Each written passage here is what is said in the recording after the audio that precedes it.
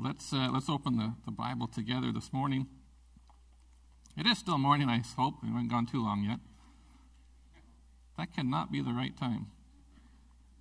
Let's go here anyways. We're going to spend a lot of time in Thessalonians in the New Testament, but I wanted to start off in the book of Acts for just a moment. Because when we look at Scripture, and we look at the end times or the last days or all these kind of things happening, we need to be reminded that, let's say a third of our Bible there, maybe somewhere in there, about 30% of your Bible is prophecy, and the majority of prophecy speaks about the end times, the last days. And so you're naturally going to, as you're just reading through Scripture, doing devotions, you're naturally going to keep encountering end times. You're going to keep bumping into words about the end times. So when we speak of the correct terminology is eschatology, when we speak about end times or last days, we're talking about the kingdom of God that is already at hand, but not yet. Because we're reading about the not yet that's going to come, but we're talking about it's already happened, it's already been written about, it just needs to be fulfilled. And so for those that believe that, that's good news. Because we're not quite like, I'm not sure what's going to happen. Like, I gave my life to the Lord, and I don't know what's going to happen next. It's very clear in Scripture, the things that will come to pass. Because we know that Jesus is coming back at some point very, very soon. And when we think about the eschatological events in Scripture, so we'll look at some terms here, some words. So like the Last Supper we've heard about, or the wedding supper, the judgment seat of Christ. Who is that for? Tribulation, Antichrist. False prophet and the dragon, which creates Antichrist, false prophet and the dragon. That creates an ungodly triune Godhead. The mark of the beast, Armageddon, the millennium of 1,000 years, white throne judgment, new heaven, new earth. Like all of those words you're going to interact with and encounter in the Scriptures. I want to spend some time today, though, talking about the rapture. Because we're under the gun as always. We don't have enough time. I would probably need about 5 or 6 hours to go through all of those, and that would be a lot of fun. You would have a great time, right? Maybe we'll do a series on that one day. But we're going to spend some time on the rapture. So in 1 Thessalonians, we will look at some scriptures in chapter 4. And this is the clearest description in the Bible that refers to the rapture of the church. So in 1 Thessalonians chapter 4, verse 15, it says, "According to the Lord's own word, we tell you that you who are still alive, you are left till the coming of the Lord will certainly not precede those who have fallen asleep.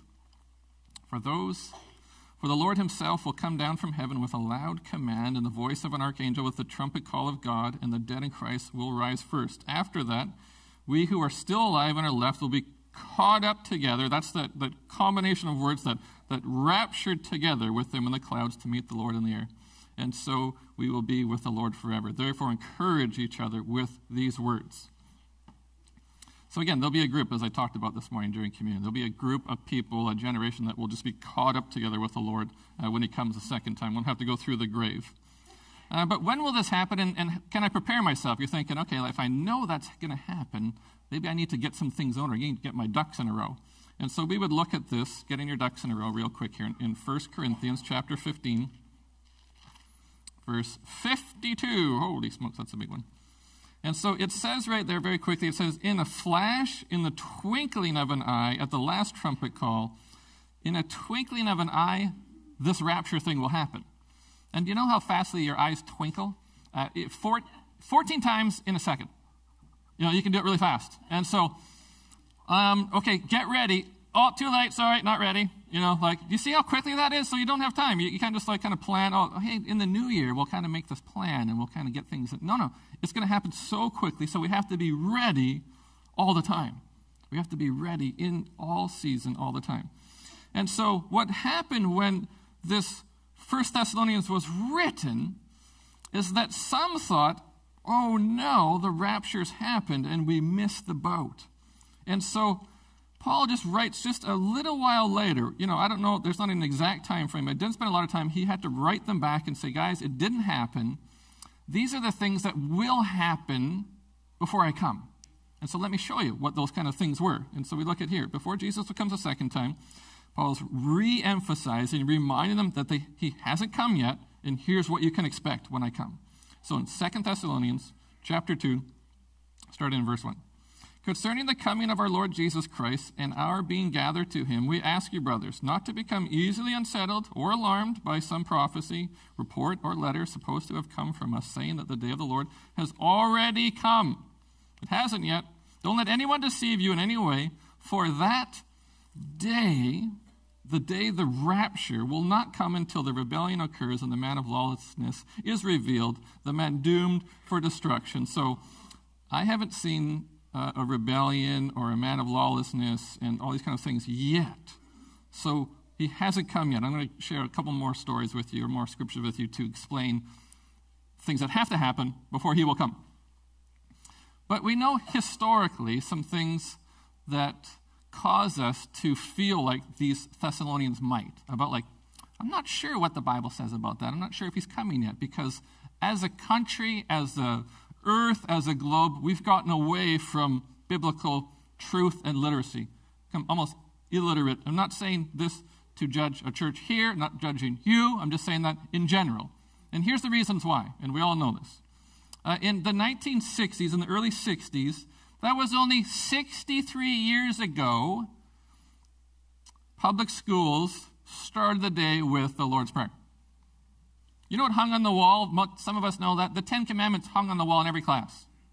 It was only later on in the 60s that they banned the prayer, and in the 80s, they banned the Ten Commandments from school. So today, the Bible is under clear attack. And we're not generationally learning and passing on God's word, because we're not being taught it anymore, especially in the public system. It's a post-Christian society. It's a post-Bible society. You know, this happens all throughout workplaces. 2014 was the big one.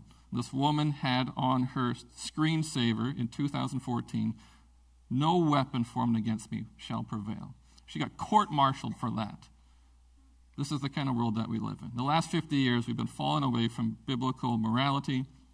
Especially in the last 10 years, things have really come apart here in Canada. There's an abandonment to the Word of God. You know, we're not willing to follow, we're not willing to obey, we're not willing to recognize the ultimate authority of Scripture. And we base everything off of Scripture. We've moved away from that. So again, that's information. I just wanted to share that with you. What will it look like again when the rapture comes? Let's go to Matthew now. Spend some time in there. If you're thinking in the Gospels, there's got to be something referring to that. So there's a ton in here. Matthew chapter 24. The subheadings in your Bible might say something like this in Matthew 24. It's two stories. Signs of the end of the age. And then the hour and the day is unknown. And there's just, chapter 24 is just filled with that. It's great. And then the Lord continues to teach on that now through parables, just like I shared with you. There's some information. Now let me share a story with you so it makes sense. So we see in chapter 25, we see three parables. Parable of 10 virgins, the parable of the talents, and the parable of the sheep and the goats. And so let's just look at a couple of those just quickly. So Matthew 25, verse 1, it says, "At the time the kingdom of heaven will be like," and then we know the story of the 10 virgins. We'll look at that a little bit later. And then it says after that teaching, that parable, it says in verse 8, "Therefore keep watch, because you do not know the day or the hour." It says that not even Jesus Christ himself knows. The Lord God knows, and he will tell Jesus at some point, "You're going to go down there and get our people, bring them all up here." And there'll be this rapture time. So we see in these three stories, though, because sometimes we just teach Matthew 25 as parables, and we need to learn something through them. And they are to do that. But the reason they're written there, because underlining all of this stuff, every time we get up and somebody preaches at you or you read the Bible, you're just looking for truth. Why was that written? How does that apply to my life? That's what we're looking for.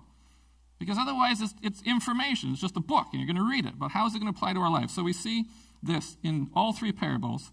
As we saw in verse 1, at that time the kingdom of heaven will be like. It's referring to what it will be like when God comes again. In verse 14, the parable of the talents, again, it will be like. It's trying to teach us that when Jesus shows up, this is what it will be like. In verse 31, so the sheep and the goat story, when the Son of Man comes in his glory. When Jesus comes in his glory a second time, it will be like this. So he's trying to help us to understand that. So these parables are trying to get us ready. Each one of those parables are trying to get us ready for his return. And so how do we get ready? What kind of things should we do? And unfortunately, I'll be really careful around the world, not us, not locally, but some churches are rejecting the thoughts around that kind of a teaching. Some churches are being divided over things. Some churches don't believe in a literal hell and a literal Satan or devil or whatever you want to say. Some churches are believing in universalism. There's many ways to heaven. There's many ways, and Jesus isn't the only way. These are the kind of things that are being taught, even though it's very, very clear in biblical teaching. I've said this before, and I just think it's a good time to say it again. There is a major denomination where the leader got up and said this: I won't define my lifestyle or my sexuality by the four corners of this book anymore. It's a time for another gospel to be written that's more up to date for the times that we're living in, and the people applauded. This is the kind of things that we're facing, not only in the public, but in the four walls of churches. And again, not us, anyone in town. I'm not, suggesting anything negative. It's information. Much of the church is ready for the return of Christ. I believe there are tons of churches. I believe that this community is ready to go. Lots of great churches in this community. There's good things happening. But there's also some that are falling away. They're rejecting the clear teaching of the Bible. And that's hard to say because we're supposed to be getting ready. We're supposed to be following this, not abandoning this, not rejecting it, not moving away from it. We've got to stay true to the truth. It's written there for us. It's clear for us. It's not written like in a way that we can't understand or it's hard to interpret. It's written, it's so clear. Every time you open it, I promise, it will speak to you. It will minister to you. It will show you right or wrong. Whatever you're facing, you think, the New Year's things come, I got to make this big decision. Look to the Word of God. It will guide you. That's what it's there for. It's not there for any other reason. It's not there to divide us or cause division or cause conflict. It's there to be a blessing to you as we get ready for that day when he shows up again. It's so exciting. I just want to keep preaching that silly. Yeah, here we go. It's all these pages I got to get through. Matthew 25, let's go back there. Let's just spend time on one parable to help us to understand this a little bit, because it's a great story, but it's trying to get us ready again for when he returns. So let's just read it here. So Matthew chapter 25, verse 31, we're going to read quite a chunk of the sheep and the goat story. But it's very important that we understand the reason that story's there.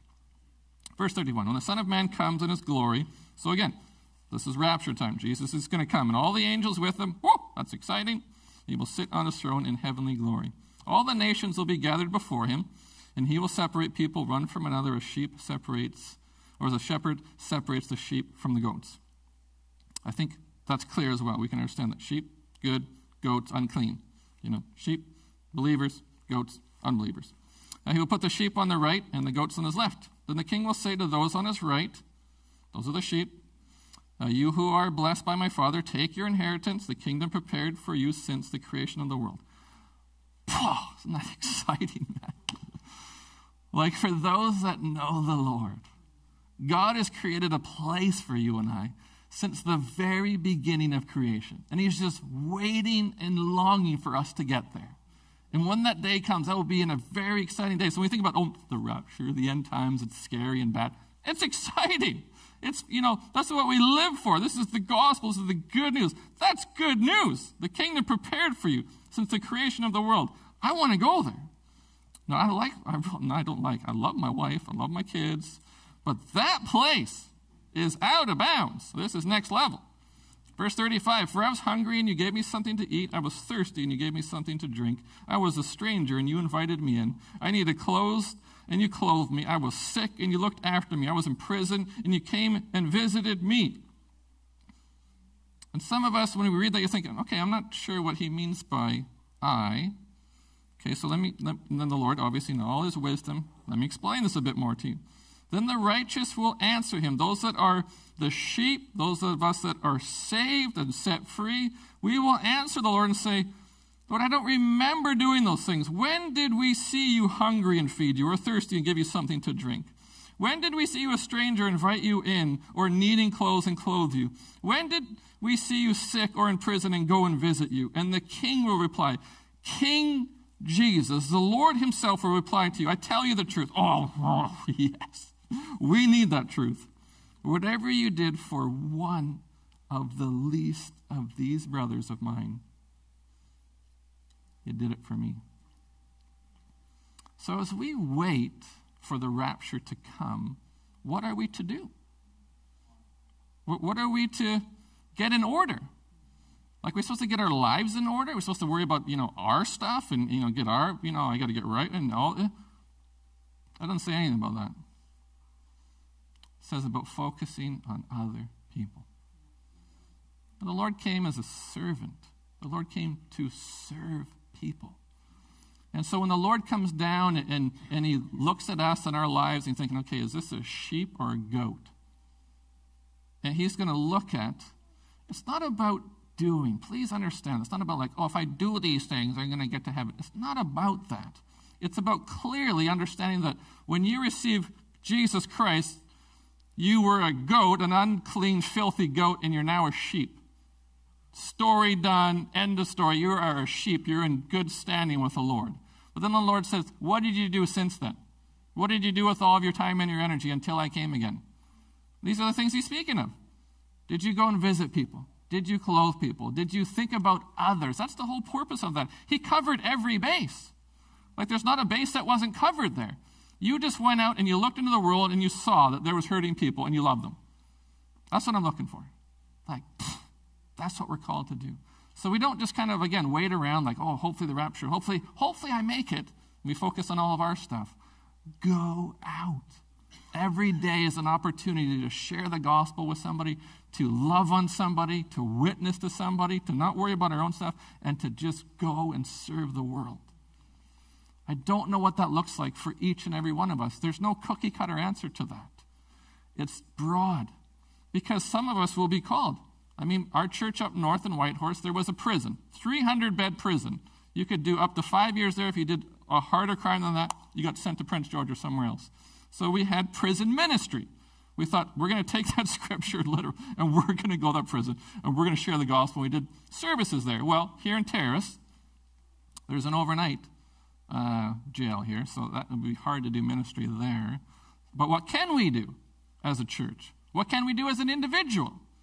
Again, I don't know what that is, but let God lead you in that. And when you find it and you do those things, then run with it. Isn't that just wonderful to think about? Oh, God, you've designed me and you planted me here to meet and love people here in my community. I don't have to go far. We love overseas missions. We support them all over the place. We got John Ingalls coming in a couple weeks. He's going to share about all the wonderful things that is happening. But there's a mission right here. There's even a mission in the four walls of the church. Because God keeps bringing people here that need to know him. And so I want to encourage you with I'm just a simple guy. I'm just a black and white kind of simple guy. When somebody comes in the four walls of this church, I want to hear stories like my friend shares with me. He said, I went to a church one time, and before I sat down, 14 people had said hello, shook my hand, loved me, did something. He said, I felt like the celebrity. I thought I was the guest speaker. But I just realized that was just the church. I want our church to be that. I want our church to represent that. And so when we think about, too, is we're headed to the new year, 2024. Cast a vision, share some ideas of what God's up to in our church and that kind of stuff. It's as simple as the truth of his gospel. That we go and love strangers. We clothe those that need clothes. We witness, we love on, we reach out to everybody that the Lord brings into our path. If we can do those simple things right, I mean, it's the Lord. He does the rest. He has complete control and authority over all that, but we have a part to play in that. I pray in Jesus' name that we would take that literally and seriously as a church, that we would get out of our comfort zone and just witness and be an example, whatever that looks like. And when the Lord prompts you, it's going to get nervous sometimes. You might feel a little uncomfortable sometimes, but just do it. I can say this, the person's not here this morning, so it's good. Last night, this is just some truth here. Let's be some truthfulness between me and you. I'm on holidays, and so I've got my time off at home, and so I come here late last night, as I do every Saturday. I'm getting ready, and I go to the fridge because it's communion. And I'm like, oh my word, there's no communion juice. Not only am I spilling it, we don't even have any juice. And so I'm looking, it's 9:30. I'm like, I got to get to the store. Floor it over to, I realize there's one store still open. I go in, and there's this guy here I know.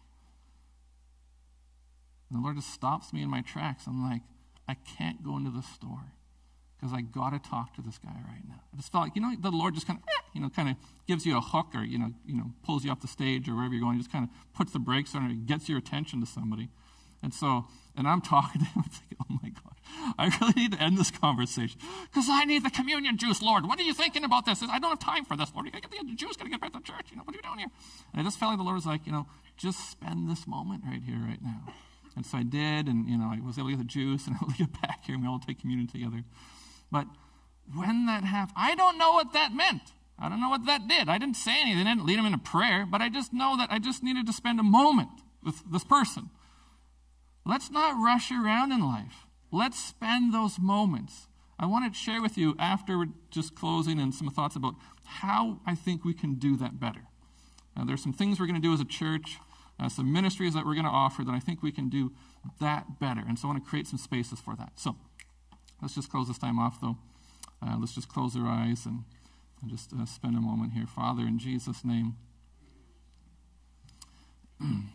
Lord, we want to be ready in season, and we're, especially when we're not in our best and when we're out of season. We just want to be ready for what you want to do and say each and every moment of every day. Lord, we just want to be obedient to you. We don't need a facility. We don't need money. We don't need anything but you. You, Jesus, will lead us and guide us and bring us in those conversations. You, Holy Spirit, that's inside of us, will quicken our words and our thoughts. And so thank you for that, Lord. Lord, I don't want to be afraid. I don't want to worry about you coming. I want to be thinking about rejoicing when you come. I don't want to worry about thoughts of like, oh, I didn't do enough, or really wish I would have. I want our lives each and every day to go. We put our heads on the pillow, say, yes, Lord. God, I tried to do my best today. Tried to represent you the best I could today. And tomorrow's a new day, and if I blew it today, Lord, you're merciful and you're gracious, and you're gonna be with me tomorrow again. And so, Lord, whatever you want to do today, this week, this coming year, in your church, I pray that it would happen. I pray there would be no hindrances. I pray that the pastoral team, the board, the leadership team would not get in the way of what you want to do. In Jesus' name, amen.